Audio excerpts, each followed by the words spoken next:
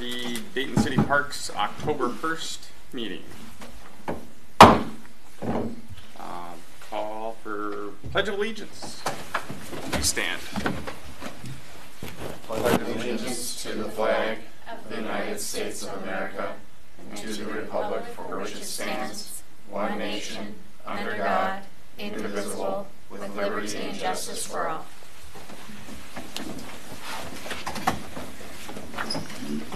All right. Entertain a motion to approve the agenda. I'll motion. Second. Motion and a second. Okay. Consent agenda. You gotta take a vote. Oh. All in favor say aye. Aye. All opposed, same sign. All right. The consent agenda. Approval Parks Commission minutes. Entertain a motion for that. I'll motion. I'll second. All right, first and second. All in favor say aye. Aye. Aye. Opposed, same sign. All right. Next on the list, open forum. Open to public, 3 minutes for non-agenda items. Okay. Do we have anybody online for? Nope. No one's on. All right. Then next item, council update. Councilman Trost. Thank you, Commission. So there were some lengthy meetings. I would encourage you to go listen to them. I'm going to just kind of cover the specifics to this commission. So the Adopt a Park program was approved by the City Council with the caveat that we'd cover the cost and not make them pay the cost for the sign. So that was good. The preliminary levy was decreased, so we decreased the tax rate to 35.53 until we know the results of this year's contract renewals. We've got contract renewals with the police and the unions, so we got to make sure that we have enough headwood in there to cover those because we can't bring them any lower after we set the preliminary levy amount. And then the DCM Farms concept plan we saw last meeting, that still included the parkland as recommended by the commission. The National Fitness Program we saw last meeting as well, and that was moved forward by the council to kind of look and see what kind of grants we can get for it. There did not seem to be a lot of support for just building it to build it.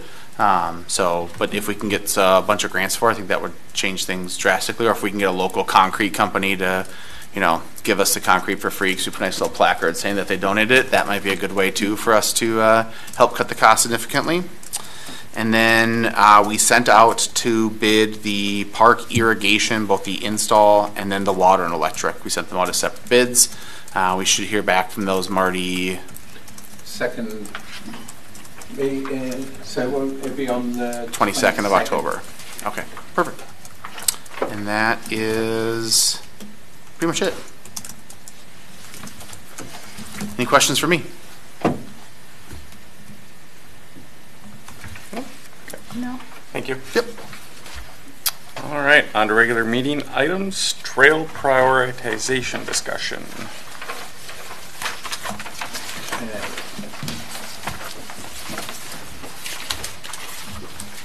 So at the last meeting we discussed the trail segment that was we were hoping to put in this year that the county are going to put in 4 years' time with their project.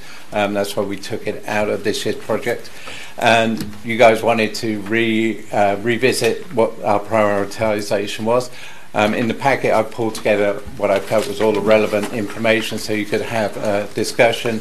There is some information in there from the presentation by Three Rivers Park District and what their plans are going forward. So that's always good information to have to make an informed decision. So I'm looking for to you guys to have a discussion and fill out what the priorities are now since that one's gone away. The previous prioritization is in here, how that was discussed in the past. Okay, so I do have a question for you. Okay. The one section on is Okay, sorry. Elsie Stevens, I know that section has been removed, but what about further down? We had said Balsam to Donnie Galloway. That's still in there. Is that, yeah, I was just wondering if that's still going forward, because I remember us talking about safe crossings. Yeah. And so I didn't know if that would be affected with that also. So I know that was part of the safe routes to school. I think that's what it was, SRTS. And they were doing some review of that. But I haven't had any feedback from them if they were prioritising that. And I think additionally there may be a Hennepin County project that's going to take in that part of the road as well at a later date. So that might be a consideration. But I think that we can still go ahead, and if that's something that you want to pursue, then I think that we can do that. We might have to work with City of Champlain or whatever to make that a reality. But I think that we can still pursue that. Okay, thank you. Matt? The county has said over the next 5 years, they're planning on all the road they just redid. They're planning on digging up and going all the way down and rebuilding the road from the ground up. They're not doing any major improvements other than just to rebuild the road. So Mike, and that's when the trail that we were going to do is going to go in. So I think that's a great trail, and we should prioritize it how we want it. But we may have the county say, because that chunk of road is going to get dug up again, just like the other chunk we were looking at. Yeah. And maybe we need to double check with the county and see what their plans are for that. Yeah. Would be my statement. And I know that there was some very loose discussion, and I think it's outside of their 5-year CIP window at the moment, but they are planning on doing something at that end of the Dayton River Road at some stage here. I'm thinking it's going to be, maybe just outside the 5-year window. Before 29, I think, is what they Yeah. presented to us. Is it 29? I thought it was 30, but I think 29 was the rehab or the redesign. I may be wrong. There's too many things going on there. Okay.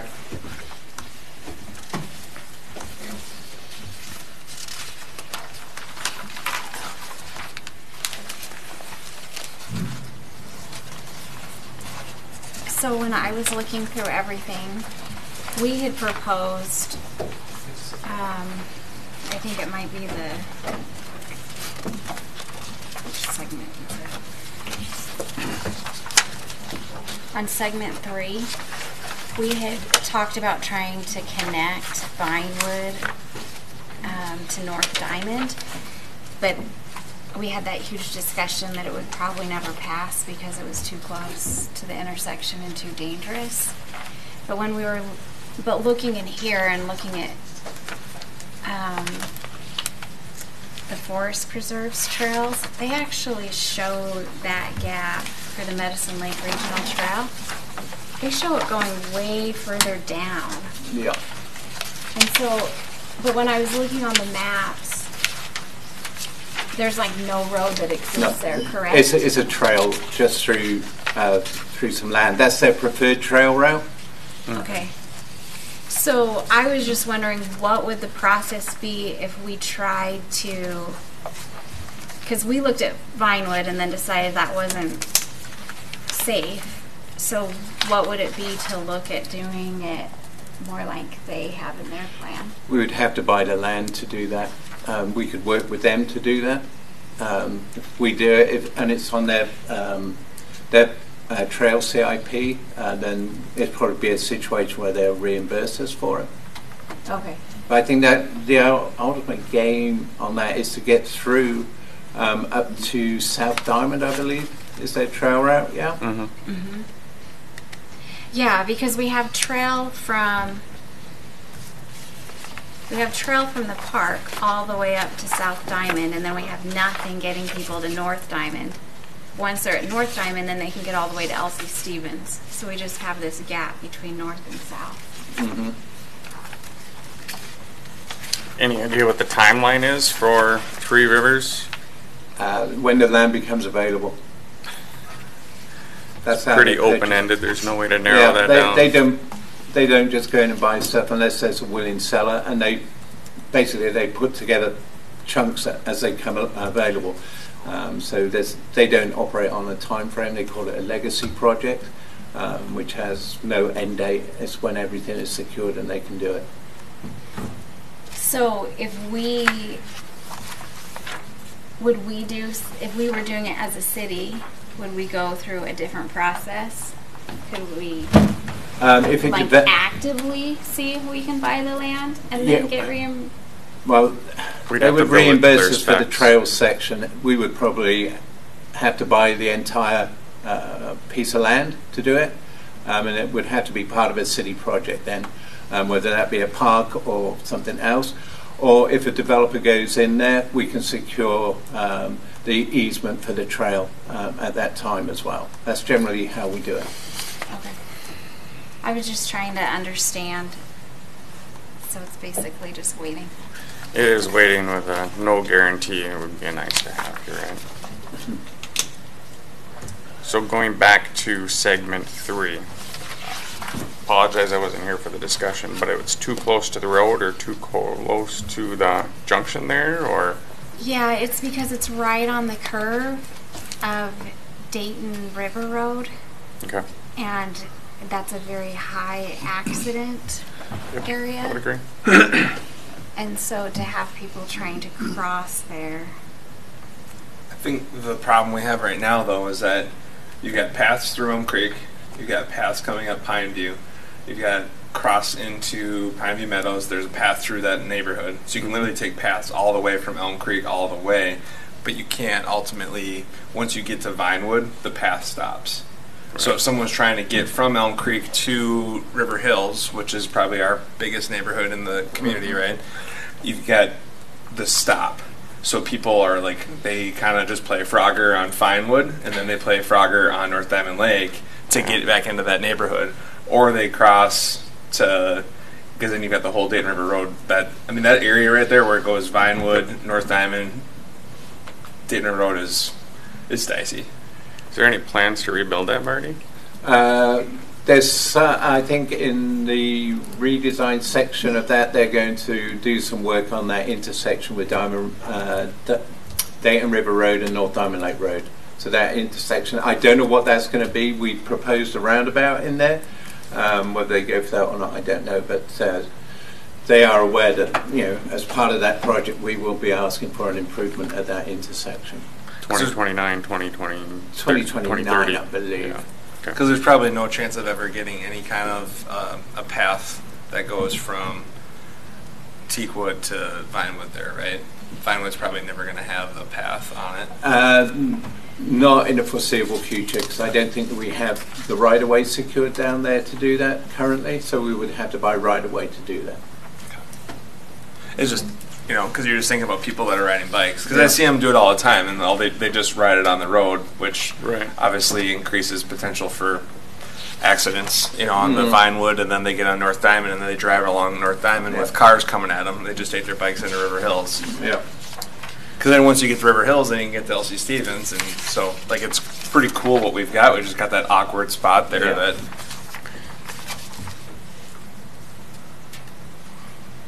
But I think some of that stuff along River Road there will be taken care of when that other trail goes in from 142nd up to Cloquet. So there is a way to connect them, but it's just a little convoluted. Is that what we're saying? Like with all the I don't think as of right now, there's not a way to do it. Oh, okay. Just because we don't have the right of way on Vinewood to get up to North Diamond, and then once we get to North Diamond, we don't have the right of way there either. We don't have access to that. We have on North Diamond, we do have right-of-way easement on the north side of the road with the development. Okay. So So that we part can of do it, it's that. just getting across North Diamond is the issue. Yeah. Because you have cars coming from both ways. Yeah. Fast. Yeah.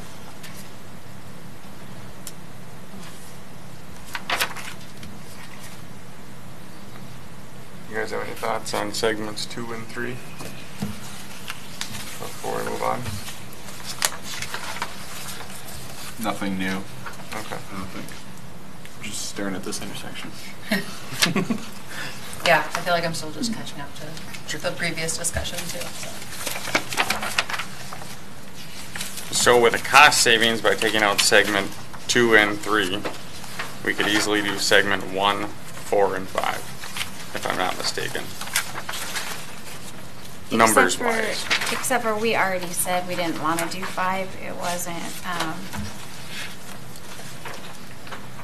at our last meeting, we decided it wasn't needed because they have an access at both ends into the park, so there's really no reason to have a trail connecting Well, that's right, we did them. talk about that. Yeah. So we've already cut 5 out. So really, all we have left to look at is segment 1, and then that segment 4, Unless we pick something new. unless we do a special session of sense and just talk about the trails and see if there's any other plots. Bring out the big maps Marty has and Is it crazy expensive to do one of those like bike tunnels that goes under the road?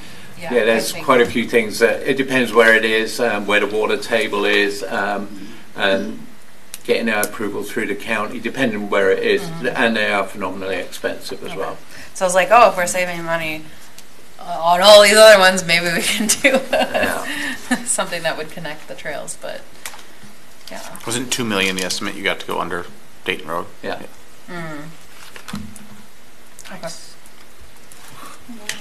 Yeah. Basically building a bridge under the road. pretty Right. much. Yeah, there's a lot of moving parts to the city. Was there any issues with segment 1 and 4? Excuse me. No, it was just, I was wondering if we were still going to do it because of the safe crossing with the school, but it, And then the road getting redone, but maybe it And would the just road be redone. something we'd have to plan with the county. Yeah. And that could end up being what we're doing with this section that, Yeah. that the county is taking. So it might get pushed out 4 years or whatever. But we can certainly pursue that with the county, with Hennepin County, and see where that lies within their plans. Yeah. And I know there's a handful of kids, speaking for myself and some of the neighbors now, that have kids going to school in that neighborhood. For a while it was, that wasn't the case, but it's starting to turn over. Our hands are really tied. On segment 4, just so that the commission's aware, we've seen, I think just as far as concepts plans for that land right by. That's a good segue. So we did receive a preliminary plat yesterday for the western half of segment 4. So the reason I just want to bring it up was because we could ask them to build that as part of that preliminary plats. That would not only cut down the cost, but it would get us all the way up to the West French Lake Road there? East. East French Lake Road, sorry. so segment 4 now, Yep. you think that, okay, that a portion of the it. pipeline that runs through there? Is that one? That's that's the development, but not where the trails are talking about. Yeah.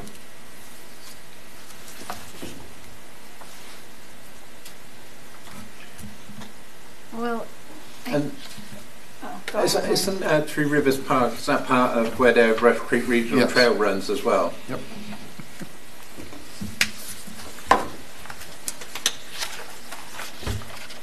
Okay, say that again. So this segment down here that we just looked at, segment 4, Rush Creek Regional Trail is going to go along there as well. So this part, We just don't know when. here. Yeah. And then all of it is that chunk. And then they want the trail right here, right, Marty? Yeah. This corner. So if we put it in, that little chunk, then we should be reimbursed for that, correct? Am I understanding how that process works? I'm Yeah, trying to if it's understand. part of a regional trail system, we will get reimbursed for it. Okay. Just like we did with Cloquet Overlook, where that trail into their park was there. That's part of their West Mississippi Regional Trail. So we built it and partially designed it, and then they reimbursed us for the cost. And the county did or Three Rivers Three Park Rivers District. did. Okay. So it'll be similar here, more than likely. Yeah, that's what I would imagine. That's what we would pursue. But they go to the east from there on that corner, correct? Yes, it would Yeah. follow Territorial Road Right. to Yeah. the east. And the developers aren't doing, or they are potentially, as they're finishing that neighborhood. Which neighbourhood? This new one that we're talking about that came in yesterday. We can get the right of way, the easement for the trail from the developer. And even ask them to build it. Yeah. Okay. I mean, the more we can get done at the beginning, rather than coming in later, would make sense to me.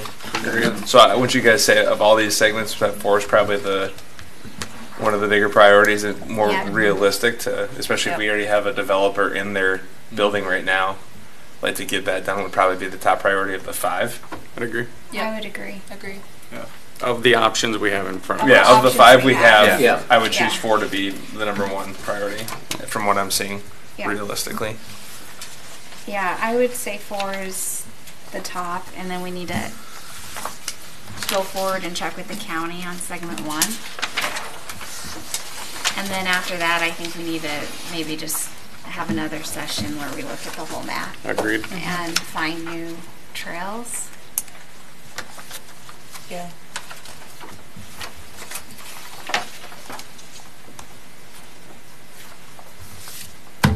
What else do you need from us, Marty? I don't need anything else from you. I think that's everything. Nice work, team. Health efficiency. All right. Next item is the horse and snowmobile trails. Item C.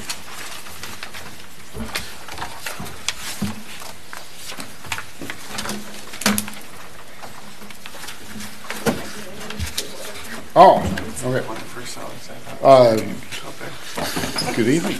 So I don't have a whole lot prepared. So the origin of this, and anyone can correct me, was just based on a conversation at a previous park commission meeting several months ago that we should look at snowmobile trails. Snowmobile trails so as the commission knows, there are currently snowmobile trails that go through private property as well as through Elm Creek Park Reserve. The snowmobile trail that goes through Elm Creek Park is also a horse trail in the summer. And so the idea here, I believe, was to kind of have a discussion of preserving these snowmobile trails as a permanent use. And so currently, back again, there's an agreement with private landowners to have snowmobile trails across farmland. As we have more development, those are going to disappear. So if this has value to the community, then this would be the time to start talking about preserving those. And I don't necessarily mean preserving them where they're at currently, but just having a snowmobile trail in Dayton that's permanent. And if that's the desire, then we need to figure out how to pay for that too. So let's see.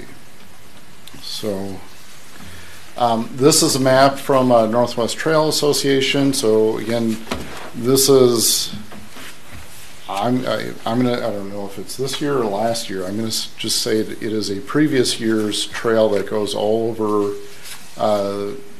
past the northwestern suburbs, so just the northwestern metro. This is the border of Hennepin County, and then we have Wright County here. The yellow highlighted area is the bottom 3/4 of Dayton. So as you can see, the only way to get into Dayton is on Brockton. If this crossing is shut down for whatever reason, there's no way to connect from the larger trail system into Dayton. So if that were to occur, either there's no more snowmobile trails in Dayton other than through Elm Creek Park, or we need to create our own system. On here we have the Elm Creek Park Reserve, summer trails on the left and winter trails on the right. The green trail would be the horse trail that kind of goes through the western leg as well as throughout the main portion of the park. And then winter, it's a little easier to see, it's purple, and so this would be the snowmobile trail. My understanding from Three Rivers Park District is that snowmobiling is not looked upon as being a permanent trail user. It's there until it becomes a nuisance factor in which it might disappear. When you think of trail design, and I have to step back, I'm not a snowmobiler or horse rider, so I'm talking out of turn a little bit. This diagram is from the Minnesota DNR regarding kind of trail design where there's sensitive features. So generally speaking, what the guideline is for 100 to 200 foot trail. I'm not going to call it trail width, but as far as a buffer area, total buffer area. So that would be 50 feet on either side of the trail. It's fairly significant. So when we look at trail design, just for a pedestrian trail, generally speaking, it's 20 feet wide.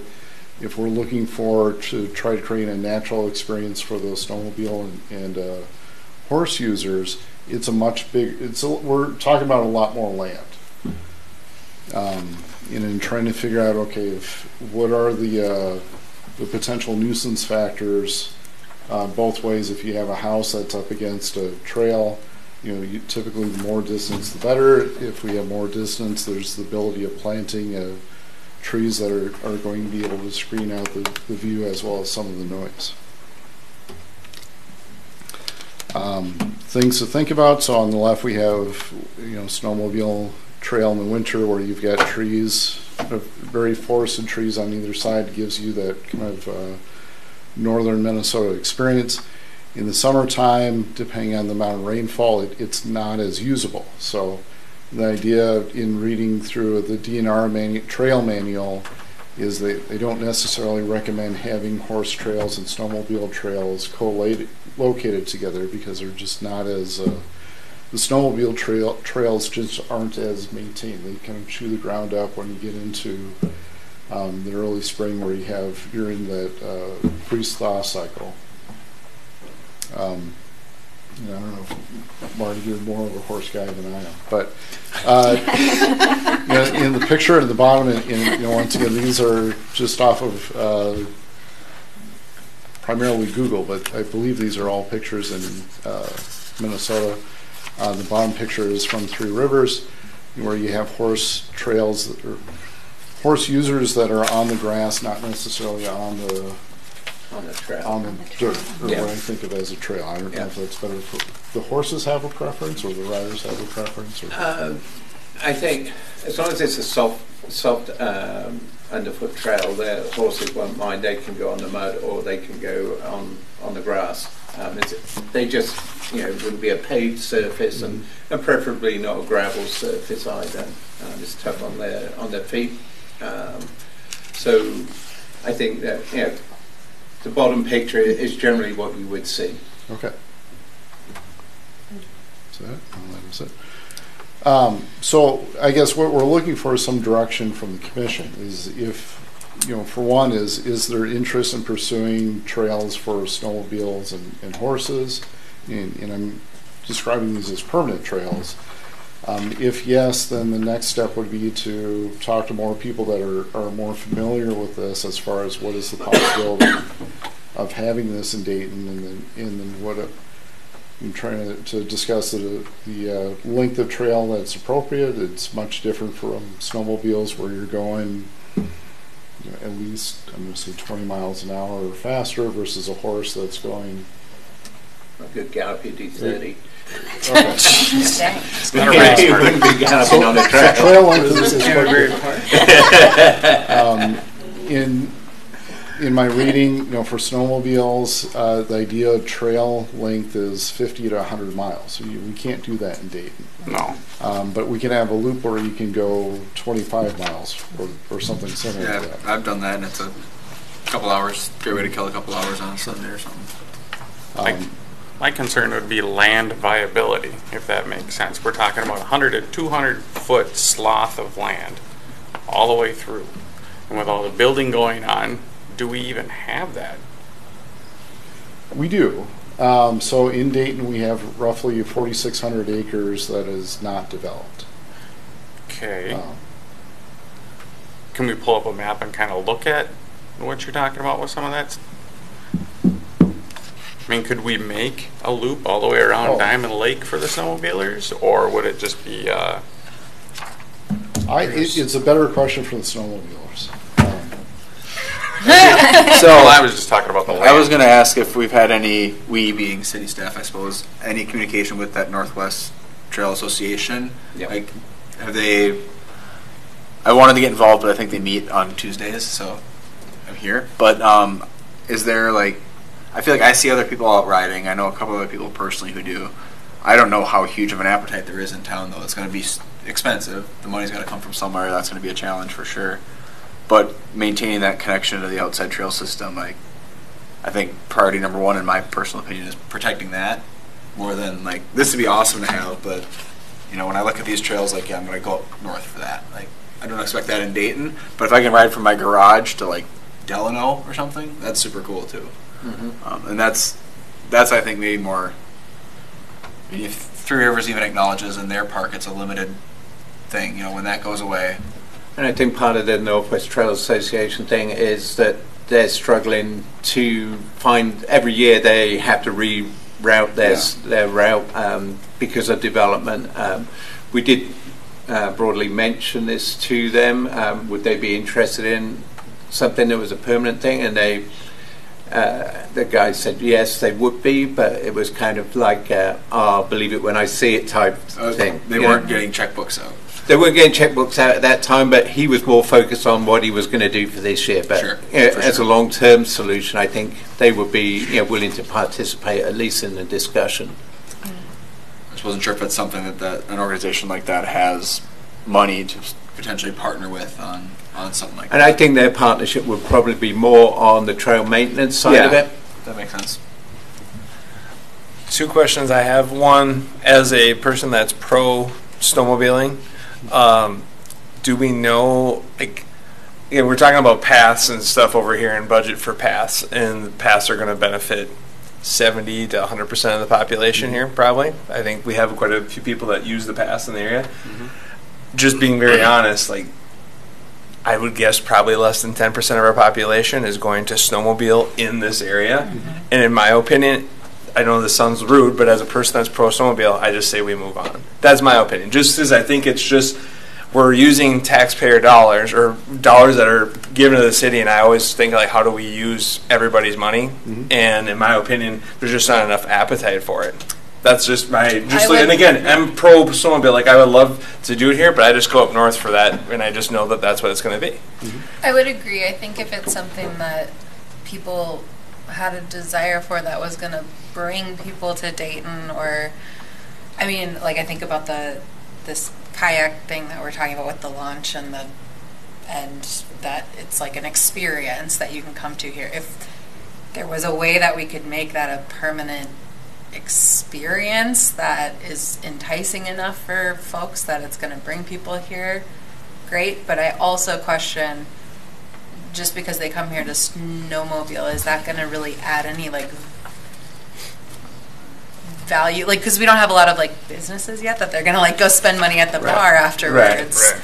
I mean, you could make a case that maybe if there was a path that led to Sundance or led to something like that. We do currently, right? I ride to Sundance. Yeah, so that's good, right? That works. And, like, in Ramsey, it's like people go on back on the River Hills and on the trail and stuff, and they go to the bar there. Like, that's and they have lunch, and that's like a whole thing. So that, to me, makes total sense, because we're helping drive, revenue to our local businesses. But let's say the cost of this is $200,000 or $300,000, whatever it is, and then it doesn't snow next winter, or no one uses it. I'm just throwing out, like, realistic things. Like, if only 10% or 5% of the population is using it, or if it doesn't snow, in my opinion, I'd rather see us look on another segment that we're looking at for paths, or add more concrete somewhere, or tar somewhere, or whatever, for people getting out with bikes and walking and running and all that.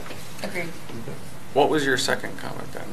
I guess my second was the cost. Okay. Like, roughly, if we had an idea, like, if we wanted to get dialed in with the trail, with those guys, are we looking at a couple 100,000? Are we looking at Millions. 30 millions? Yeah. Okay. Well, I think you get my answer. So is it the same answer with horse trails? Yes. I would think so. I mean, horses it's just too small part of the population. Expensive to own, so I don't think a lot of our, What if we added cross-country skiing or snowshoeing to the horse trails? That was a question that or paved trails as well. Yeah, I mean, cross-country skiing, I know a lot of people in my neighborhood cross-country ski, but I don't know if that's like the general population or if But I just then- happen to have a random. Would we be competing with Three Rivers Park District over there? That's what I also wonder too, because they already have a really well-maintained Yeah.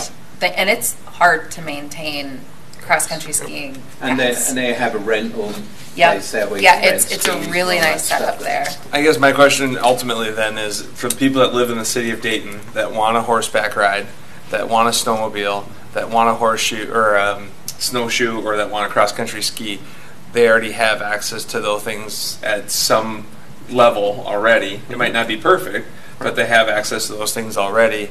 So, in my opinion, we would just not do this. That would be, just because they don't want to double up. And again, we've got all sorts of pavement we need to still do, for walking and running and all that. I think one thing to Places. bear in mind, we're not just looking at it from this perspective now, we're looking at it for the future. When all this land is developed and we can't preserve it anymore, then you're pretty much saying that there's not going to be the opportunity for snowmobile. Yeah, because that's my concern. I mean, I'm not a snowmobiler, but a lot of people come here because they have access for their horses and their snowmobiles. And so It's a huge perk for me personally. I, No trailers, just out of my garage. so I guess I think that we need to look into it. That's my opinion. Well, I'm not saying that we have to create a ton, but what can we do to help preserve some of their access points? What can we do to just help try to keep what already is? Because once it's gone, it's gone. As it develops, get the land for it. Is it fair to say, John, there's kind of maybe two different ways to look at this? One would be to create a whole trail system that's specific to Dayton, and one might be just to have connectivity to Three Rivers for horses and snowmobiles to Yeah, preserve for the that's- future versus Well, That's it's what I'm so talking you about think more, of is trying to make the connection. snowmobiling where you just go across a lake or a farm field. It's very different in the winter than it is during the summer when the land is being used. We're talking about building pedestrian trails throughout the city. That's for walkers, runners, and bikers. Snowmobiling or cross country skiing or something like that's just another form of activity or horseback riding. So I'm not aware of another community that has, I should say, a city that has a public, whether it's a horse trail or a snowmobile trail. So it would be very unique to Dayton. I would imagine the cost is a big deal, so that's got to be the factor of why nobody's doing it. So we've heard both your opinions, appreciate it. Let's hear, on the way down, what are your guys' thoughts on horse trails and snowmobile trails? I'm thinking as a Minnesota master naturalist, I'm thinking about the trail, specifically maintenance for horses, and how, with that muddiness and how rough that might be to maintain. I'm wondering if something like that might be better maintained by putting a bunch of clover or something like that down. That's not, so then it helps to soak up a lot of the rain and whatnot, and it might actually help with the maintenance to not be so spendy year to year for those trails. But that's kind of one of the only thoughts that's come through my head from that. I am not a snowmobiler or a horse rider, so yeah. Yeah, in northern Minnesota, it's different. They actually have consistent snow, so there's probably not as much of a getting torn up like we're seeing on the top right here. But the trails in the summer are just like grass hiking trails, part of the, this and that, the Taconite Trail, whatever. That being said, I don't think having those, paying for those trails to exist in Dayton makes sense. I don't think the taxpayers would be pleased. I think it would probably make people just hate snowmobilers more because look at all that land we could be doing with some, with other things with. What would we do with them? What are the other things? It would be land that houses are on, giving us tax base. Parks for everyone to enjoy because it's all the kids can play on them versus just the kids who have a snowmobile in their family. But what we have in Dayton today that's so enjoyable for me isn't this 100-foot wide corridor either. It's something I can do on a Sunday that kill some time or connect out to the broader trail network. And that's, to me, that's important, to just maintaining what we can, that connection to the broader network, and then Elm Creek while they have it. If there's a way that, I don't know what the city's role in that would be, or the city's place, but if there's a way to keep that in mind, or I don't know what that land ownership looks like in that corner of the city by Quick Trip, really, but I don't know, some way to maintain that would be awesome. So there was a plot that came up for development on that trail, and we specifically asked them if they would continue to allow snowmobilers to use that chunk of trail to connect from Quick Trip up to East French Lake. So I think if that's what we want to do, glass place or something. Yep. If that's what we want to do, that's part of why we want to know, so that we can continue to push for those things. So it sounds like that's kind of what I had in mind. Is cool. We're thinking about that. We're not going to force people to do something they don't want to do necessarily, but if it's something we can voice, I think that's valuable, and that is like the representation of some of the residents at least. Yeah, I fight with the tax base and keeping Marty's team busy with filling the mud holes and everything. I like the clover idea. I plan it a lot myself, but everything gets muddy, and I fight myself with the tax base, so I don't think it's worth pursuing unless we can add it into discussion, but throwing money at it, I don't see it. Do the right-of-ways and ditches get torn up much from the snowmobiles, just connecting to, like, I usually kind of pop through the ditches, and it's not like we're going fast or anything. You couldn't if you wanted. Yeah, I don't think that we have an issue with that currently. And I will say, I think that the picture there was fairly extreme, whereas it's muddy. I think that was, that looks like fun to me, but in a different vehicle. That's a four-wheeler trail. I'm like, that's more like four-wheelers. That's fine. So I don't think that would be the issue. I think that a lot of these trails that are used for horses and snowmobiles, they in the summer you see them and there's horses on there, no problem, and they're grassed over and it's fine. That's what what I remember from Elm Creek, the horse trail right there that I've seen is usually grassed over pretty well, but. If you can shut them down when the conditions are bad, usually people don't want to be out riding, but also some people have just been cooped up all winter that as soon as there's snow, you hear them out, and then that can be hard on the earth. You have everything you need from us? Yep. So the direction is not to pursue the snowmobile or horse trails. I do think it's wise, though, in city council when things come up that they can ask, are you willing to keep this? And I think part of this that doesn't really cost us anything to do that, does it? I don't think it does. I think that we have to have it on a plan somewhere that is. Yeah, so it's like the trails thing. If there's a trail or a park in the land that they're proposing, they are aware of it because it's on our master plan. Can we say encourage the continuity of existing trails? I think we need to identify it to some degree at least.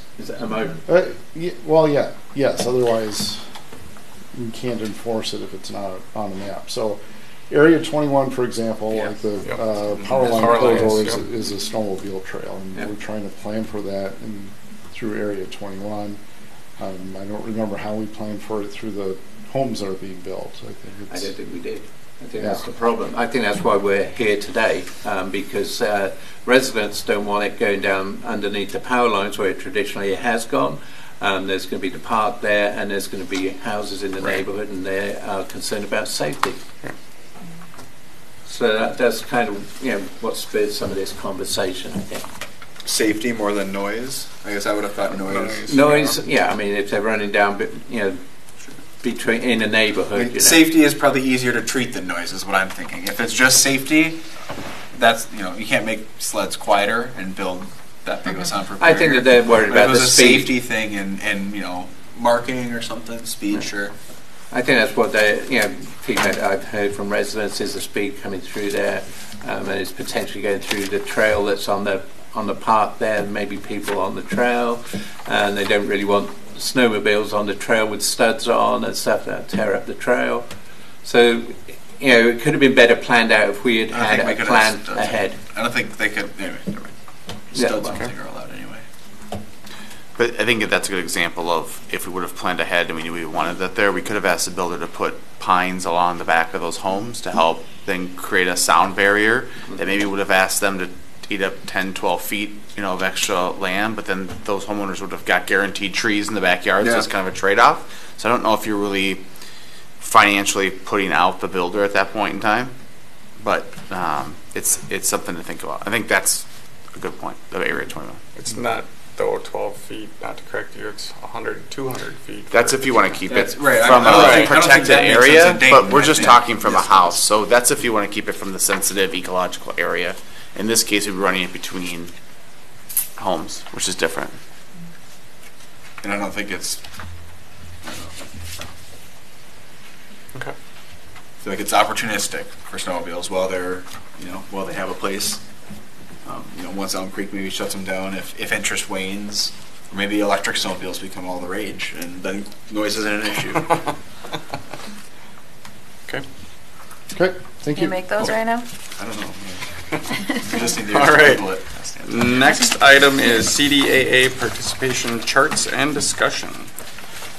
So I originally put this in the packet so you would be aware of the information, just to have a discussion. And then I was going to ask for CDAA to come back if you felt there were some questions that you wanted to ask. Since that time, Rick has volunteered to come here and answer any questions you have. So, Rick, do you want to come? This is Rick Klopner from CDAA. Thank you for coming. Rick actually pulled the study together. Yes, Rick Klopner, 12701 Overlook Road in Dayton, Minnesota. I'm also the executive director-elect of CDAA. So I had provided some data to Marty just to kind of show the trends of participation in the sports of Champlin and Dayton Athletic Association and the participation rates and the change over time. And just a high level, just to give where things are going. Obviously, we know Dayton's growing, but just from our numbers and what we're seeing, and we're Champlin's also seeing this data, and they're putting pressure on us, which I've mentioned to people before, and to put pressure on the city to get parkland because they see this happening. So if you look at 7 years ago, the ratio of Champlin participation to Dayton participation was about 9 to 1. Today it's about 2.5 to 1. So a large change in 7 years. And if you look at just the younger grades, 8 and under, it's 2 to 1. So even if we don't add any more houses to the city, it's going to go. We have younger families; they're going to age. More of those kids are going to be in participation. It's going to be a 2 to 1. The field usage is about 2.5 to 1 right now. What Champlin provides to Dayton, and so we're in a good ratio there. But as you can tell, it's going to quickly change as things are going. As we can add land, get to that 2 to 1 where we're at with the younger ones. We add a little park here, a little park there, that might get there. But with the growth of the city, Dayton is not going to be able to keep up, and we need to get land now because our preference is to get the land now and build out as we need it. But even if you get land now, it's 4 or 5 years before you're really you start getting it, get it acquired, buy it, plan it, and develop it. It's going to be several years before there's going to be land or any parks that are usable out of this. So, and obviously, as you get closer to developed land, the costs rise dramatically. As you get, 2030 land is probably already getting pretty expensive. So, you're really looking at to get more affordable land, unless you get an ideal location. I do realize that the staff is working on some properties, are having discussions with some properties already and have in the past and will continue. And so I'm encouraged to do that. We ask that CDA can help either in planning or even financially. Our preference would be the city to purchase the land and we will help develop it. But if you need hump to get over that, CDA we do have some funds to help with that if need be, either on a loan or something like that. For sure, be open to those discussions. Can you go to the football slide? then can you walk us through, the chart Yeah, here foot- with foot- like age groups? And Yeah, things like that? football's a tougher one because it's a much smaller sport. So, looking at this, so the red line, that's the Dayton participation. So, when it comes to football, actually Dayton participation is fairly low, but total numbers of football many years ago with concussion scare actually has dropped everything dramatically. And we actually get a lot. That's one sport where we get a lot of Brooklyn Park participation, and we've actually used quite a bit of school land in that also. Okay. Is there a slide that better? Look at see the softball, larger sports baseball? would be softball, baseball, and soccer. Could you Those flip would to be that, the ones please? probably better because those are the larger numbers. So if you look at, we were at about 10%, and now we're over 20% of Dayton participation. Champlin has gone from that, 75 down to about 50%. Is that just from Champlin, like their population? They have aged. Yeah. That's going to probably stop pretty soon. They're probably not going to be going down Right. as much anymore. Obviously, Dayton is very young. Younger. There's going to be even, like I said, even without any additional homes, that rate's going to continue to climb. Just if you look at our youngest age groups. And that's all age groups this chart shows? That is all age groups. I had provided a table that showed the 8 and under. I don't have that over No, time. that's fine. I was just but- curious. Yeah, and so if you look at soccer, again, same growth, close to a little bit less, 18%, and so we're talking about a 2 to 1, a 2.5 to 1, a little bit less, or a little bit more, larger of a ratio on soccer, but baseball and softball is closer to that 2.5 to 1 Sure. ratio. So in general though, the program is growing, and so we need more land to have more Thank you. places to Yes, play and definitely practice. if you look at what, Yeah. the age of the Dayton residents and such, there's a large growth in the younger. That makes sense. I was a Underage. soccer coach this year for, Yep. for my And you son, get a little yes. bit of, in historically in the past, Champlin had actually helped maintain some of the fields at Jackson and such, so we had a little bit more access there. They're not doing that anymore. Their numbers are down. They don't have the staff to be able to do it. So if anybody that participated, say, had kids in baseball and trying to use the Jackson fields, the school district lets those fields grow extremely long. They're not hardly ever dragged, so they're in really bad shape. And so we're lacking in some decent fields already in baseball and softball. Soccer, we seem to be working out. We've gotten some additional use. We'll probably in the future be looking to get some additional, spaces for our soccer seasons from Dayton, but we can work with Marty. There's a couple ideas of what we might be able to do. But that's short term. Yeah.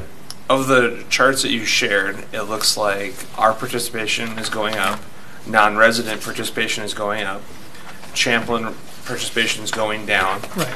Over the last 10 to 15 years, what are the overall participation numbers, from 2010 to 2024? What does the growth look like? And how tight are we? And what is the growth? Are we on a similar? Is Dayton's growth and participation matching up with how much CDAA is growing, or is CDAA pretty flat, or where are we at? It's probably more flat right now. It is down from 10 years ago, probably 10 or 20%. But again, we don't have some of the fields that we used to have in the past, and we've lost some. And we used to have 2 parks at the old. Even in Dayton, we used to use more fields at the old Public Works. There's 1 field now, which is pretty close to the road, which limits its use also. So there's some fields that were down in space, but participation in most of the overall sports is down slightly. I'd say 10, 20% from the peak 10 or probably 15 years ago. Okay. And so if we're level or down in some of those, Yep. Does it make sense to be adding more fields or parks specifically for that if we're not necessarily seeing the growth in the participation? But if you look at how Dayton is growing, we will be growing. There will be growth that we won't be able to keep up with. So Champlin is going to not be shrinking. They're not going to get much less than they are now, and Dayton's been growing. So I said at the moment we're flat. That's after declining. It'll be increasing again.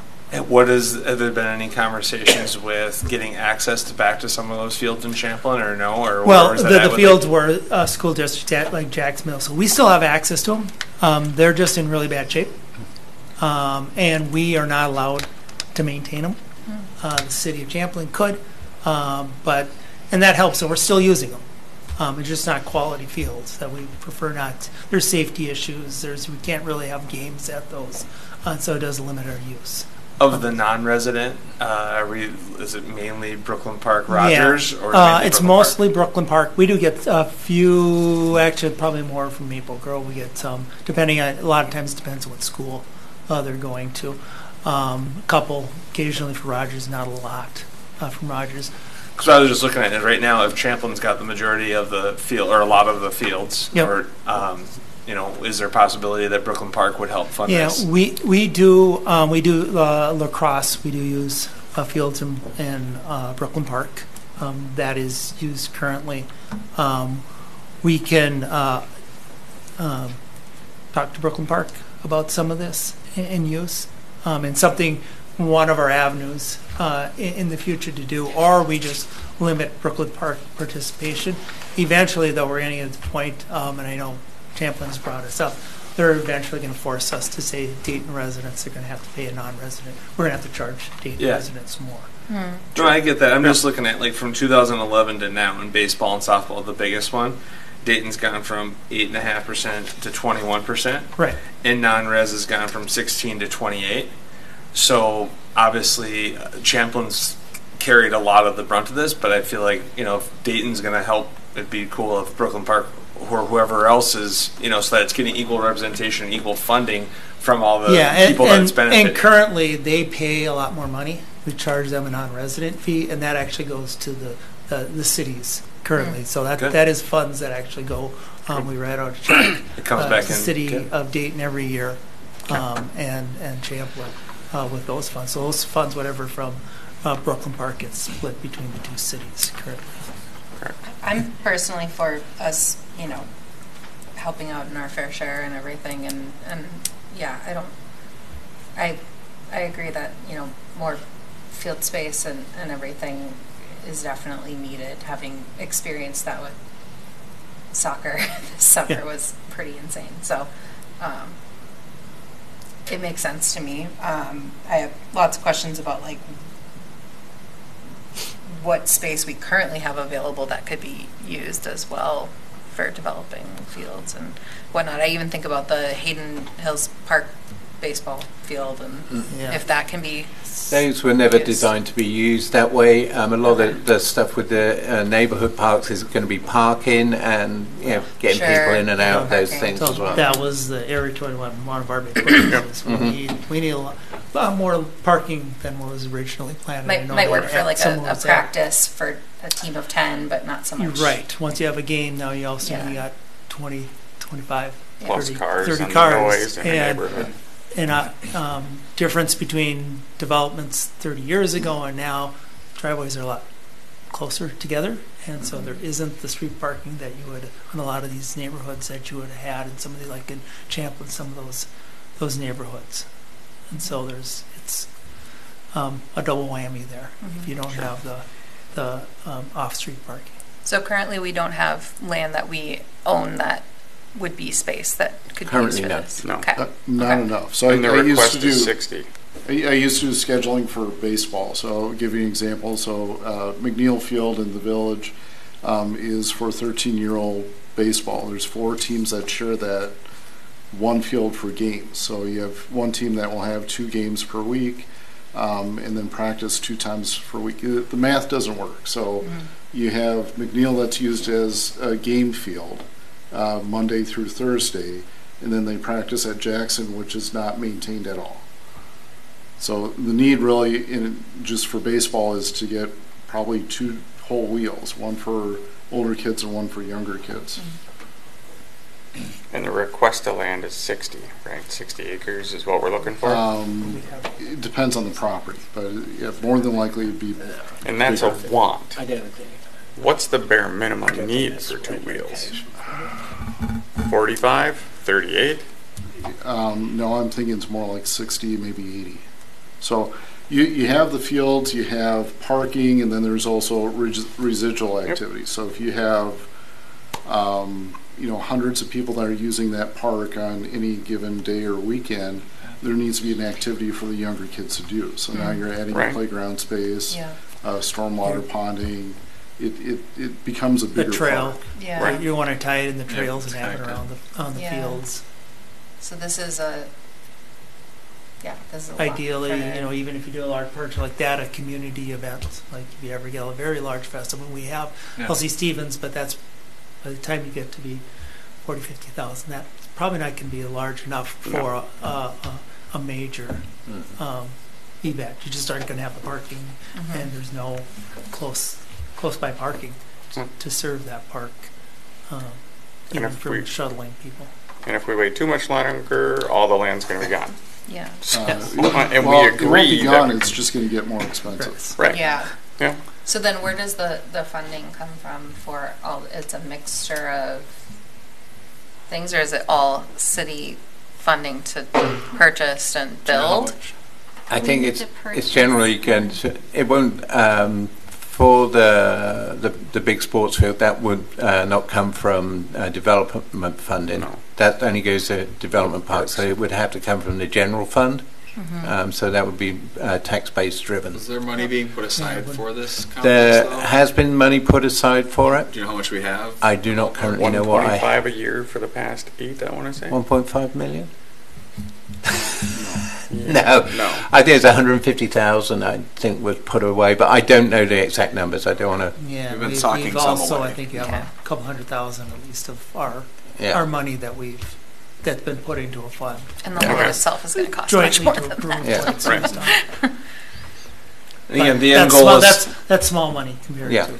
the end goal is something like an Andrews Park or something like Yeah, that, that's right? what I'm kind of seeing. the ultimate. Bigger, Bigger, because yeah. we're going to be twice the size of what And Champlain is. rough. I know. And last that's time you were pretty here, we tight. asked this, but like, are we thinking it's in the 5 million range? Are we thinking this is in the 20 million range? Like, realistically, what does this look like? It's a fire hall. Yes, between there. Between 5 and 20. Depends on the size and the number, and you Right. don't have to do it all Yeah. at once. It'd be a phased approach for sure. Right. It's Phase getting the built, land is but, not yeah. $5 million. If it helps for benchmark, we saw some land that was potentially going to go for sale. It was about 60 acres. It was in 2030 land, so it gives you, the further out it is, the cheaper it is. And they were selling it for somewhere between 6 and 8 million just for the land. Yeah. So if for we're 60 in, acres. yeah. So if we're That's why I in, say 2030 land is already getting. Yeah, so if so if we're in for 10 million on the land, then the build out it's going to be another 10 or more, maybe 5, maybe 15, 20 million, somewhere. 10 in to there. 15. So It depends how many structures you put in there and what it all But is. 'Cause not if all you're on gonna, us. And again, They would be helping. we would be helping. Well, and that you guys have, you had said before that you have grants available as we well, have right? we have revenue and there are grants that you can apply for and try and help with some of that. And obviously, like I said, we'd expect the city to put in the basic structure, get the field, whatever. We'd add help with dugouts, lighting, irrigation, other stuff like that. From a revenue perspective, do we know how Andrews does on some of the different things that they sell there? I do. Concession? Because that to me would be part of it, is if we're going to take on a $20 million hit, what can we do over a 10, 20, 30-year plan to try to bring revenue back in for the city? They lease it out to, currently it's the Lookout. Mm-hmm. And mostly they want to do it just for the people there. I don't think they're looking at it as a revenue, but I do think they are paid some. I don't have any idea how much it is, though. But they're still getting the lease. Yes. It is, but the city is also building that, essentially a commercial kitchen and leasing it back to try to make its money, its investment back. So I can't imagine it's a moneymaker for Champlain. It's just a. Could it It's trying to maintain? break It's even just on maintaining. the building. So I guess my question is, this isn't, you've come a couple times, and we've always said we need the fields. So I kind of feel like we just keep talking. I'm not trying to be, but we just keep talking in circles. So what is our next step as a commission? How do we help? What do we do? Because Has there been people looking for the city for this land? We've been Because I'm looking. just curious what those next steps are because of the fact Is there a way that to look harder? We've been looking. Pick up more rocks, what happened Marty, with the just keep fire looking. station? They were looking, and then maybe it's just a matter of waiting, and the right place came up. But We wait, it might over not the years happen. we've looked at numerous different plots of land, and for whatever reason they've not come by. People have taken options on land that was going to be used for a park. Some people have decided they didn't want it to be a park and wanted it to be developed. Others, family members, said that they don't want it to go that way. They would rather sell it. And some are just, we haven't made that much progress on it. Either it goes up in value once they find out the city's developing it as a park. So we have been looking, and there's several things come across the table. We've done concept plans numerous times on different 80 acres, 100 acres, 120 acre lots of land, but none of them have actually come through to fruition. We are looking at getting a land broker to start looking actively for the city, the same kind of process that we use for the fire department. So that's kind of where we're at the moment. But it's not that the city's not looking. We've been actively looking for a number of years. Okay. Any other questions? Anything you want me to try and find out?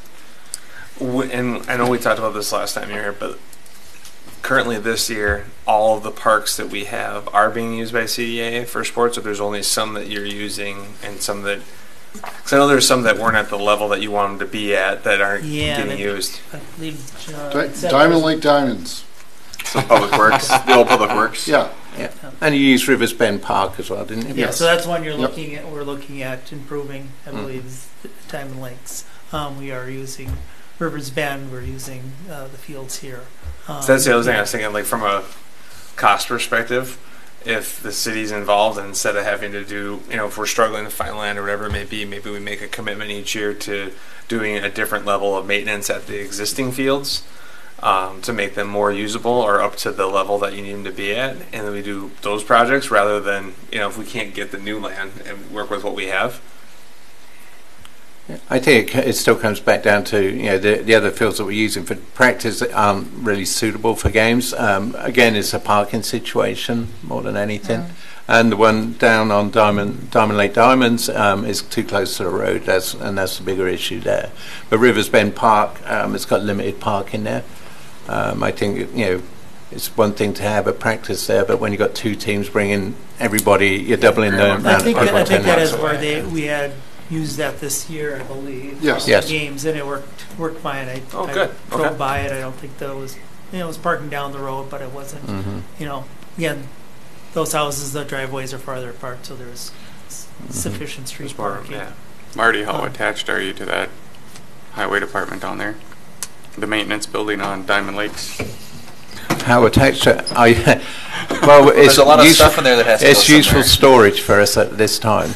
Sure. All our overflow storage is in there that we can't fit in the current Public Works building. But if we expand that and clean out this place, we'd be able to help build a better Possibly, ballpark there. there was 2 fields there to make one. One field that, with parking, maybe that could address. It's a shuffle of the cards, but an idea. Yep.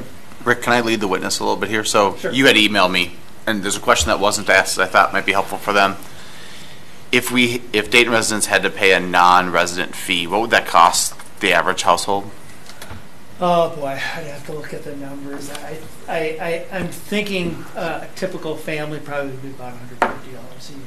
Additional they'd have to pay. And right now it's like 90, right? You're saying Depending on additional. numbers. Additional. Above what they're paying now. So if you have 2 kids and you're each doing 2 sports and 2 outdoor sports, Oh, okay. and so if you're having to pay an additional, I think it's like $30 a sport.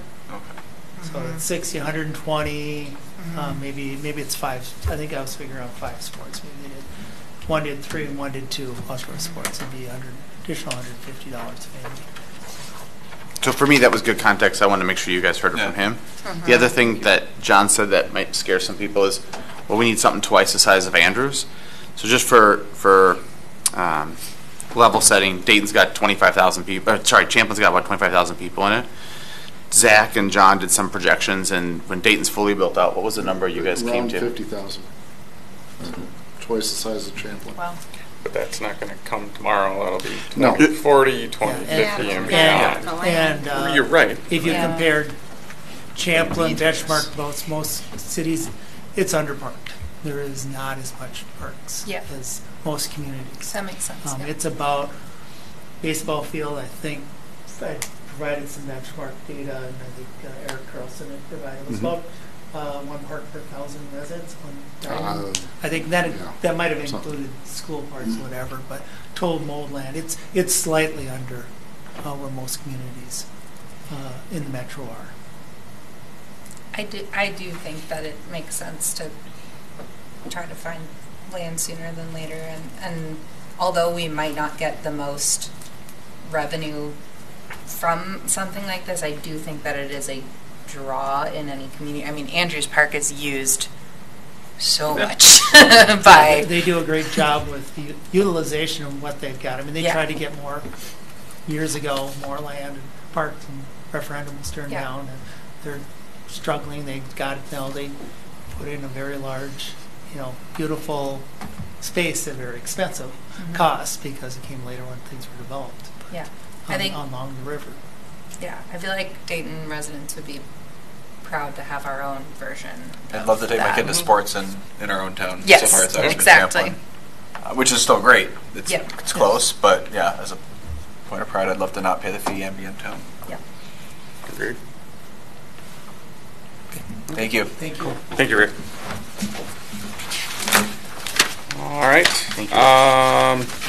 Last item E, dedication, park dedication cash fee expenditure policy.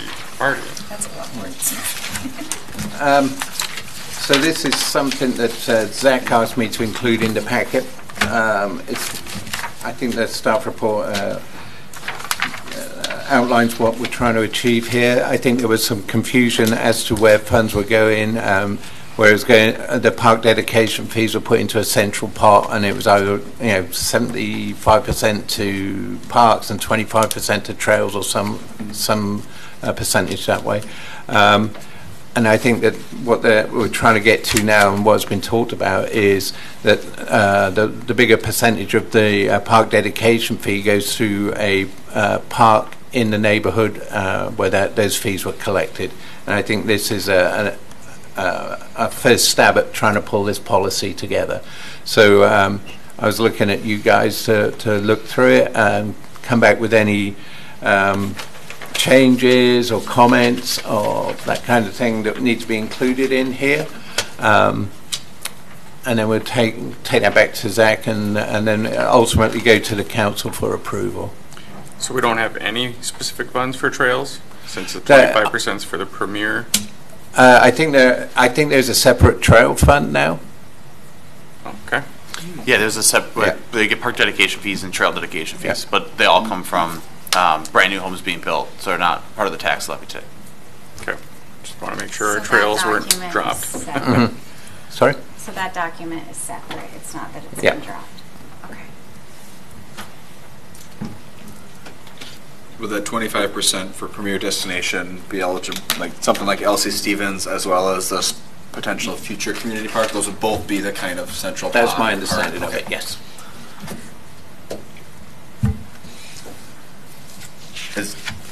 Is this basically putting in writing what the default practice has been generally? If we were to look over the past couple years, this is how does something it? totally different to what we have been. It's just been going to a central fund, and then Sure. we would design the park and then fund it Yep. from that central fund, wherever that money was coming from. do we so know- this is trying to put money back to where it came from, more than. Do we know what it's actually shaken out to be? Have most of the funds gone to neighborhood parks, and we've been lacking on the community park funds, or vice versa? I think the If we look at majority how of they were it actually spent. I think the majority of it has gone to neighborhood parks. Okay. You're looking at me, so Zach told us 7/8. 7/8 goes to the neighborhood Yeah. upon which the money was collected, and 1/8 Yeah. goes back to the Okay. premier destination. That's been the general. That's what Zach told us at the last. I think it was the last finance Yeah. committee update. Which we know aren't cheap anyways by Area 21 and that build out. So,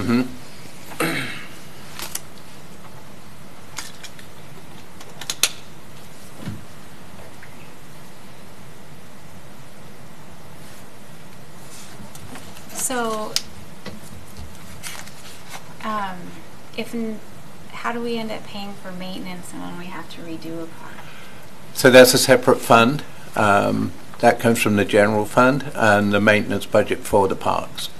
So there will be a separate fund. I can't remember what the number is, but it was something that we, when we tried to do Donahue Dells, we found out we couldn't use the dedication funds there. So we set up a separate fund that is funded through taxpayer dollars, and that goes to replacing or renewing existing parks. This is only for brand new parks.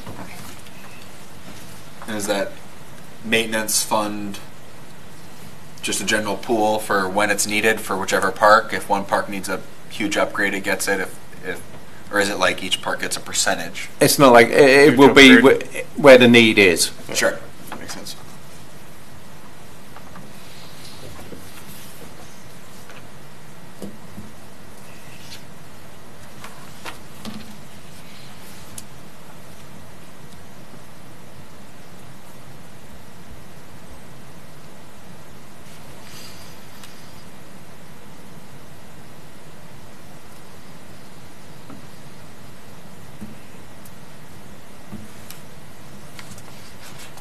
Any other thoughts from anybody on first glance?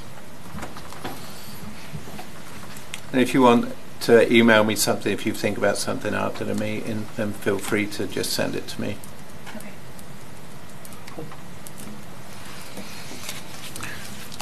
Marty, are you looking for just a review or for an approval? I'm not looking for an approval at this stage. I was looking for a discussion and a If there's review. any questions that we have. Yeah. I can't think of any questions right now. Okay. When will this go in front of council? I'm not sure. I need to talk with Zach about that. Are you thinking that we should get an approval from these guys and then send it to the council? My concern would be is that if you were going to bring this to council before the next planning commission meeting, they wouldn't have a chance to make an actual suggestion, or what's appropriate, I can't think of the term. Thank you, recommendation to the council. Okay. But I'd hate for them to miss the opportunity to make an actual recommendation, which is why I was asking when you were planning on putting this in front of council. Okay. Well, we can certainly bring it back, with any comments and changes to the next park commission meeting, and then we'll have an approval at that stage and then forward it to the council. Works for me. The other item that we had to email you, Marty, from the last meeting, did you start receiving information from the bench types? Yeah, Brad sent me some stuff today. Who else have we got? Dave's and Carrie. Okay. So if you two could also get that in, that'd be great. I helped Danielle with a letter. So. You did. I did. I wrote a letter. First one ever, but it was cool. Thanks for reaching out. Yeah. I know the city did like that community engagement survey thing for council. When those results are compiled, are we able to get a copy of those too as commission members, just to help us have these discussions and know our constituents? There was a request to have it on this meeting, but Zach wanted the council to weigh in on it first and get their thoughts on it, and then we will bring it to the council at the next, potentially next park commission meeting. When is it going in front of the council? I'm not sure when that is. October 8th, so the next meeting. So November we would see it. Yep. Yeah. Okay. I think it'll be made available to the public too, at the point it's been available to the council, or shortly afterwards. What's Zach had the next day, yeah. Yeah, the next day, because it'll be part of the council packet. Get it in my email. So you would be able to see it before that if you wanted to. And that may tie directly into the question I asked Rick earlier. Because there was a question on there about, I think the athletic complex was one of the questions. Yep. And so there may be some tie into what I asked him and what you see in the results. Okay. Yeah, I'm thinking that'll help other stuff too, the snowmobiling thing. How are people prioritizing? Maybe if everyone said we need more outdoors, I don't know. I think it'd be really valuable to have that information when it's available. Yeah. Anybody else have any questions for Marty before we move on to the next one? All right. Notice announcements. Next commission meeting will be November 5th already. Can't be to the switch 5th. I was gonna say Election. that sounds Wow. like a busy day. Election day. That's In awesome. the past, we did Okay. it. Last time we did the Monday prior, didn't we? Break out the calendars. Which makes We can do Monday or Wednesday. I think we did the Monday before. I'm good with the Monday prior. The 4th, sure. Is that fine with the I say without looking at my calendar. Doing it the Monday before? They've had city council meetings the night before, so I would Okay. imagine so. Yeah. Yeah. So 11/4 for the next one? Sure. Okay. Pretty good. Works for me. Just double check the calendar. Yes. Yeah, why not?